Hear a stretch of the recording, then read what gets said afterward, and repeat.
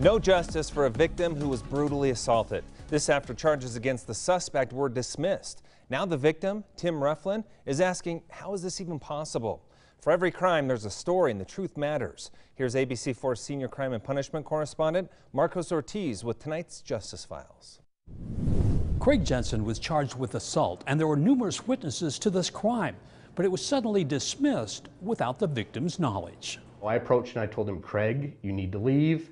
And he was yelling obscenities. According to Tim Rufflin, Craig Jensen is his brother-in-law who showed up at the Rufflin home in Cottonwood Heights looking for trouble. He cold-cocked me right in the face the second after I got done saying, we know you're verbally and physically abusive to my sister.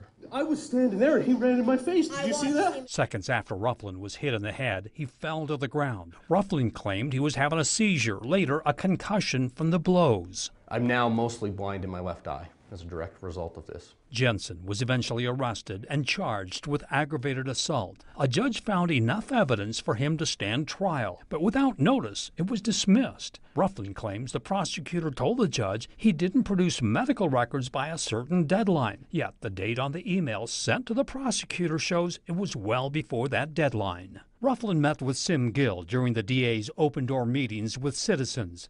They're now reviewing the case. I'm going to have a screening that is going to be done by a group of attorneys who were not affiliated with the original prosecution. As a result, Jensen could still be facing charges. Because of the way the case was dismissed, prosecutors don't have to worry about double jeopardy, charging someone with the same crime twice. Rufflin's injuries have crippled him. He's now forced to use a walker and a service animal to survive. But I absolutely feel re-victimized by this happening to me, and this person is still now free on the street. Bottom line is that Tim Rufflin could still have his day in court.